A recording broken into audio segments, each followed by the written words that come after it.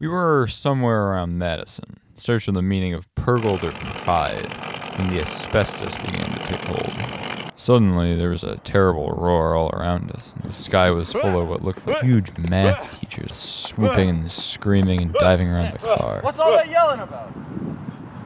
I think you should drive. No point mentioning these visions, I thought. That poor child will see them soon enough, too.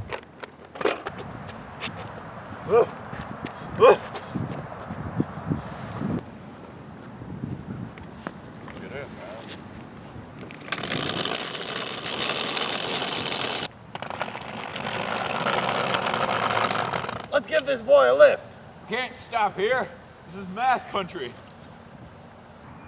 Hot diggity. I've never ridden in a radial flyer wagon before. Is that so? Well, I reckon it's about time, isn't it? Yeah, we're your friends. We're not like the others.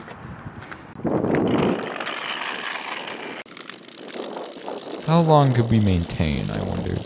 How long before one of us starts raving and jabbering at this boy? What'll he think then? Can you hear me? Alright, let's get right down to the heart of this issue. 24 hours ago, we were in the Tower TV studio. Miss V was hollering at me that my last segment was inappropriate. Maybe it was. All that matters was that we had to go to the cross-country meet to help Miles film. Don't try to make this into some kind of theological search, she said.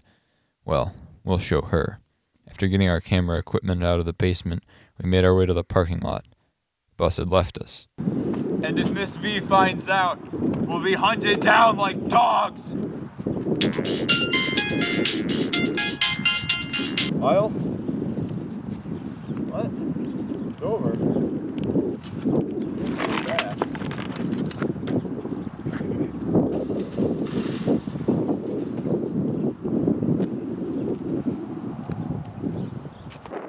We missed the meet.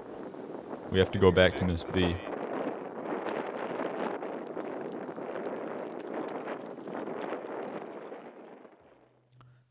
Signing off for Tower TV, this has been Mark, Leo, Mo, and Ian.